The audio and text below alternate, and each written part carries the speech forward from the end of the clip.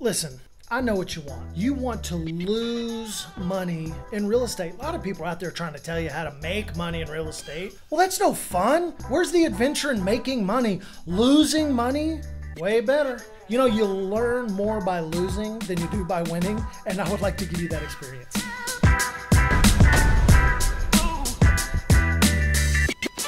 So, because I'm your humble real estate servant, I thought I'd throw together a list of the top 20 ways to guarantee that you lose money in real estate. I mean, that's why we're here, right? We work really hard for our money. Let's give it to someone else. So here we go, top 20. Now, I've broken it down into buyers and sellers.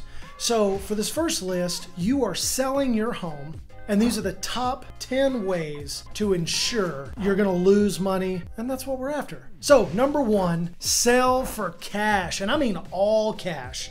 I mean, if you really think about it, if someone's giving you all cash, they're usually wanting you to give something up because cash is king, right? Everybody knows cash is king. Number one, accept an all cash offer.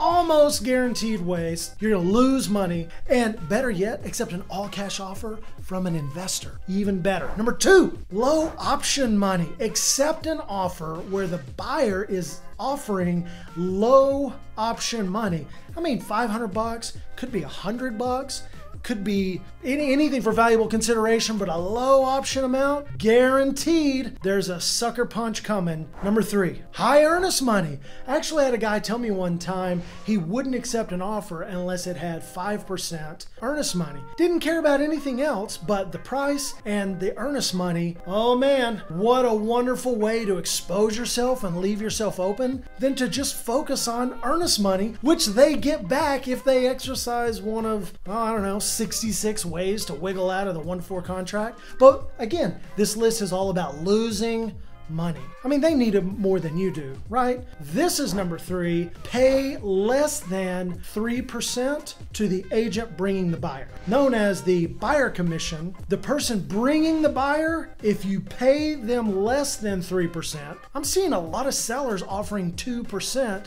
to the buyer agent. Now, that's illegal, but there's no way that you can prove, but buyer's agents, they're kind of sneaky.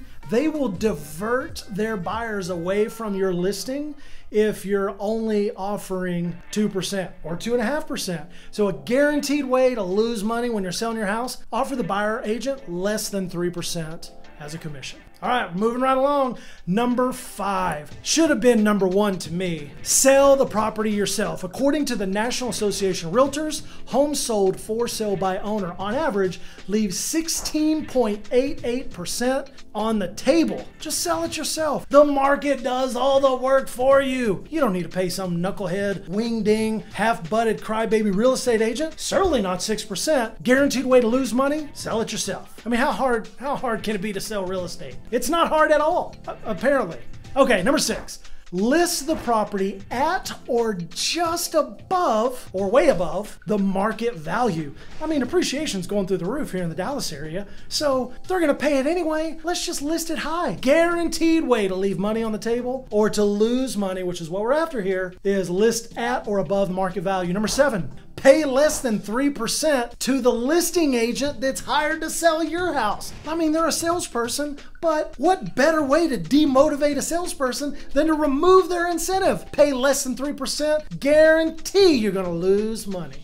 Number eight, accept the highest offered price irregardless of the other terms. Just pick the highest one, right? No one ever in the history of real estate has offered a ridiculously high purchase price, probably followed by zero or very low option money, and then came in and renegotiated during the option period. Like, that never happens. So best way to lose money in a real estate transaction, just accept the highest price. I mean, it's not what you accept, it's what you actually close, but that's okay. We're having fun. Number nine, require proof of funds before you let a buyer into the property. Isn't that great? You have a house to sell, you want to show it to people, but require proof of funds. I mean, what a great way to turn off the marketplace than to require proof of funds before you even I mean, you're eliminating looky-loos and most of the other marketplace as well. But again, guaranteed way to lose money in real estate. Just require proof of funds before before you let them in the door. All right, number 10, you've been waiting. Limit the showings. No overlapping times. You gotta get approval from the seller or the seller's agent. It really should be number 1. Actually, all of these should be number 1. But if there was a burning tire award for number 1, it would be this one. If you can limit the number of people that access your property, you're guaranteed to lose money on the transaction. So there you go. Top 10 ways to lose money when you're selling your house. Are you ready for the buy side? Okay, let's get right into it. Number 1, best way to lose money when buying property, don't buy. You should wait until things cool off. Best way to lose money. Number 2, submit a low ball offer. I mean, this market's crazy, supply and demand. They're asking $700,000 for that house. Let's offer them $600,000. What's the worst thing they can do, right? No's are free. I believe it was James that said, you do not have because you do not ask. Guaranteed way to lose money. Just offer them a low ball offer. Burn any bridge, any chance you have with that seller. Just make a lowball offer. You'll be glad you did. Look at all this money we're losing on the buy side. Number 4, use Zillow for your comp data. You know, there's a joke. What does the A in Zillow stand for? It stands for accuracy. Well, Jono, there's no A in... Oh, yeah. Best way to lose money in buying real estate, use Zillow for your comp data. Number 5, ask the sellers. Remember, you're the buyer. Best way to lose money in a real estate transaction on the buy side is ask the sellers to cover your closing costs. I mean, they're making all this money. They shouldn't be greedy, right? Let's ask them to cover the closing costs. I mean, you're limited on your cash. What a great way to make up a difference. Ask the sellers to pay for it. No way this stuff works. I promise you it works. Guaranteed to lose you money.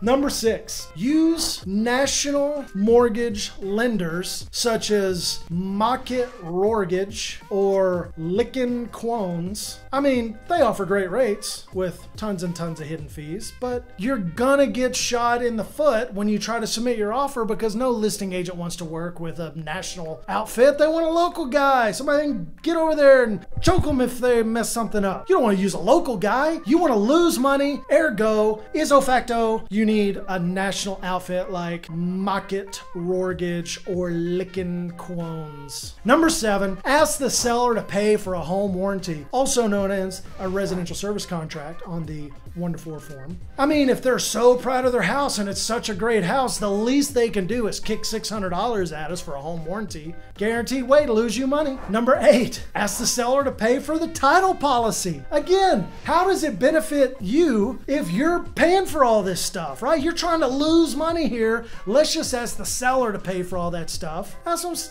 pay for title policy. I mean, come on, no brainer. Number 9, hire your buddy as your buyer agent. Your representation.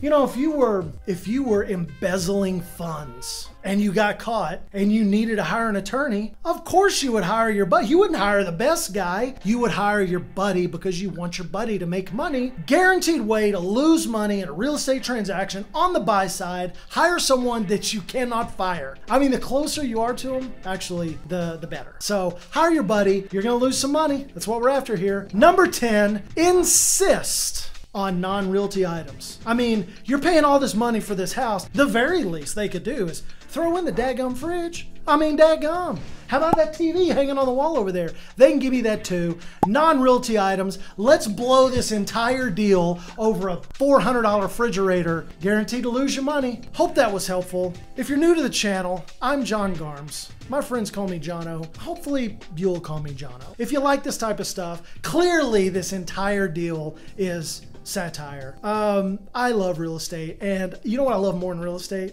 I just love people. People are freaking awesome. People are actually my favorite. So hopefully you had some fun watching this. If I offended you, I really don't care.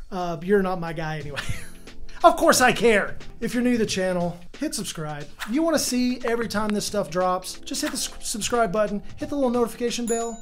It does this when you hit it. That way you're notified anytime new content drops. Give us a like, let us know how we're doing. Give us a comment. Tell us what we could be doing better. If there was something that wasn't on the list that should have been, shame on me. Throw it in the comments. You know, I actually got my first troll comment this last week. Actually, I love the trolls. If you trolls are out there, please, come on, bring the hammer, right? Give it to me. I hope you're doing well. It's good to see you. Thanks for giving me some time. Take care of yourself and each other.